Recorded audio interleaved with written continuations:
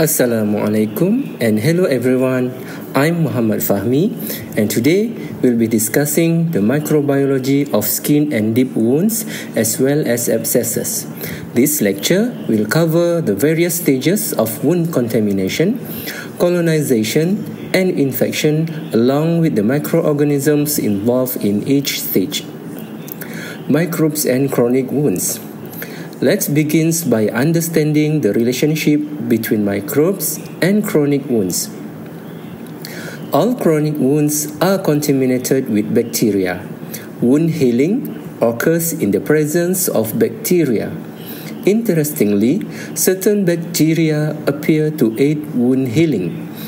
It's crucial to note that it's not merely the presence of organisms, but their interaction with the patient that determines their influence on wound healing. Definitions. Wound contamination refers to the presence of non-replicating organisms in the wound. Key point to remember: all chronic wounds are contaminated. Contaminants come from indigenous microflora and/or the environment. Most contaminating organisms are not able to multiply in a wound. For example, most organisms found in soil would not grow in wound. Wound colonization.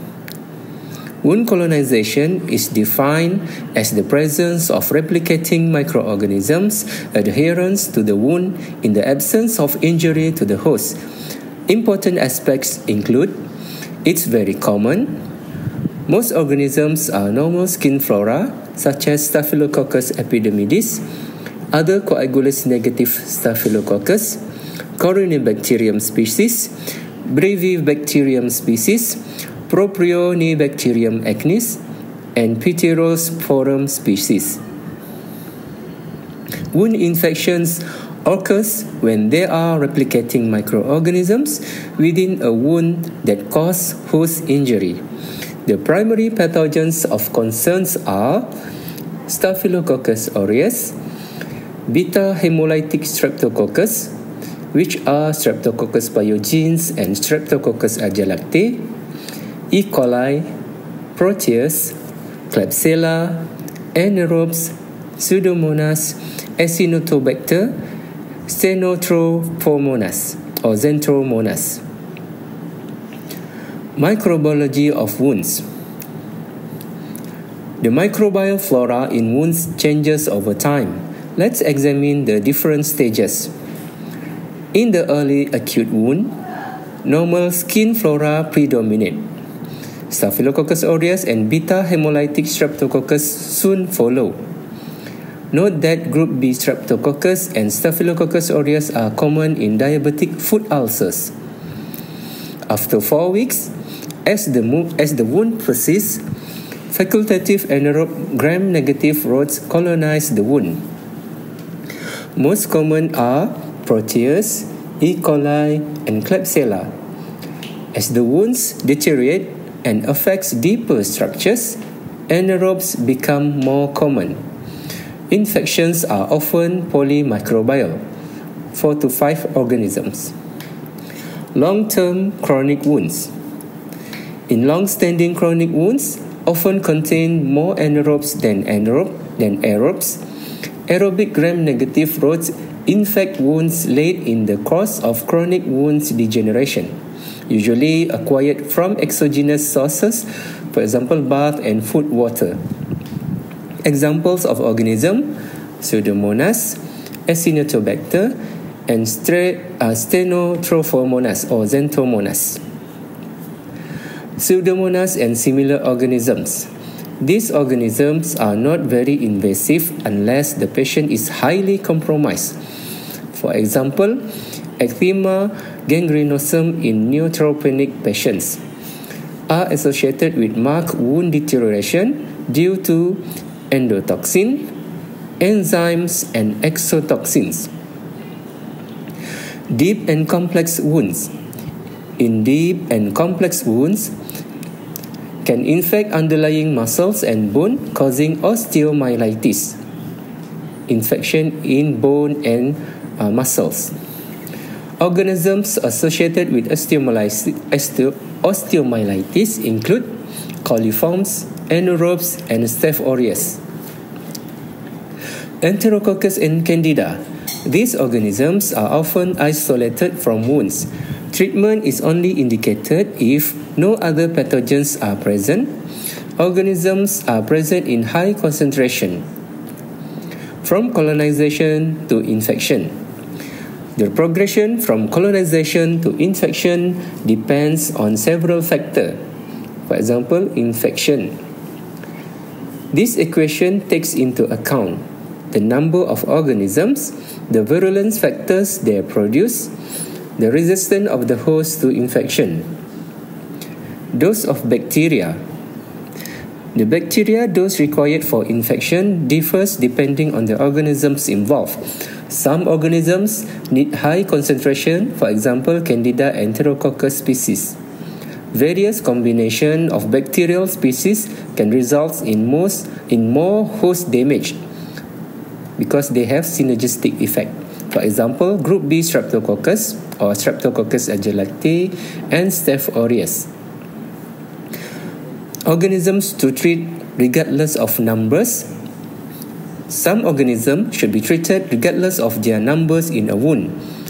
There are beta hemolytic streptococci, Mycobacteria species, Bacillus anthracis, Yersinia pestis, Corynebacterium diphtheriae, Erysipelotrix reusepotae, Leptospira, Treponema species, Brucella species, Clostridium species. In viruses, varicella zoster virus, herpes simplex virus, dimorphic fungi, and leishmaniasis. Virulence.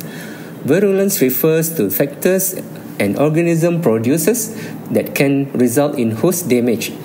Examples include hyaluronidase, produced by Streptococcus pyogenes, proteases, produced by Staphylococcus aureus and Pseudomonas aeruginosa, toxins produced by Streptococcus pyogenes and Staphylococcus aureus, and endotoxin, gram-negative organism.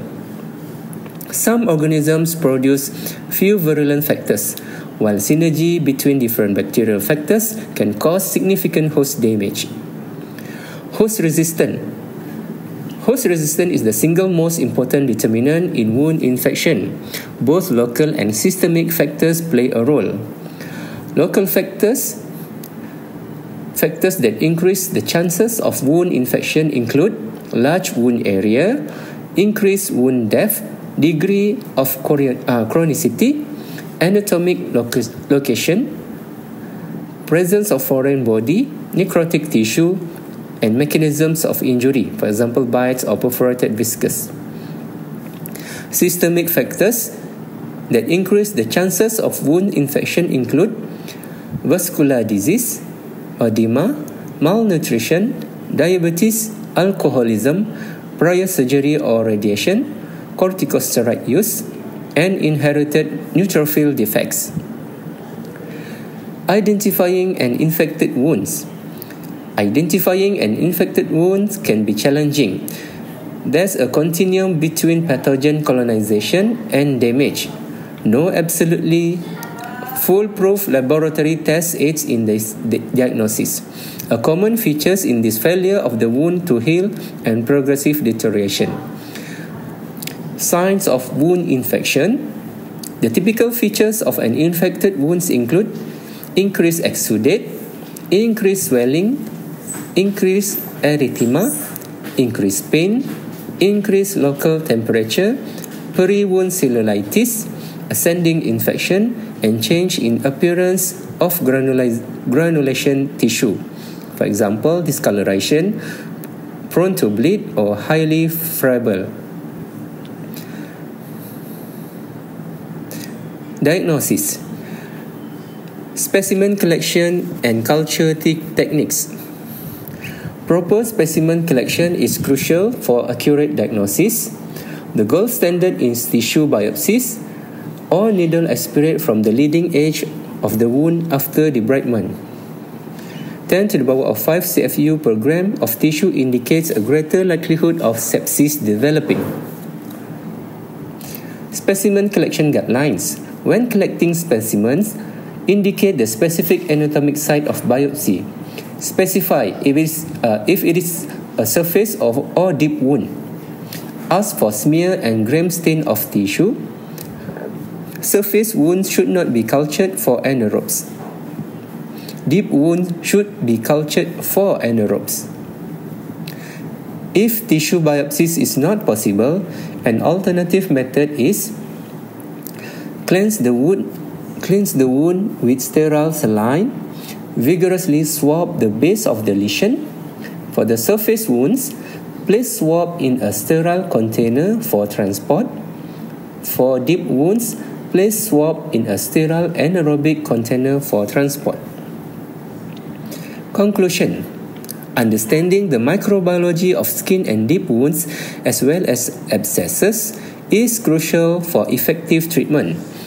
By recognizing the stages of wound contamination, colonization, and infection, and understanding the roles of various microorganisms, we can better manage these conditions and promote healing. Thank you for your attention.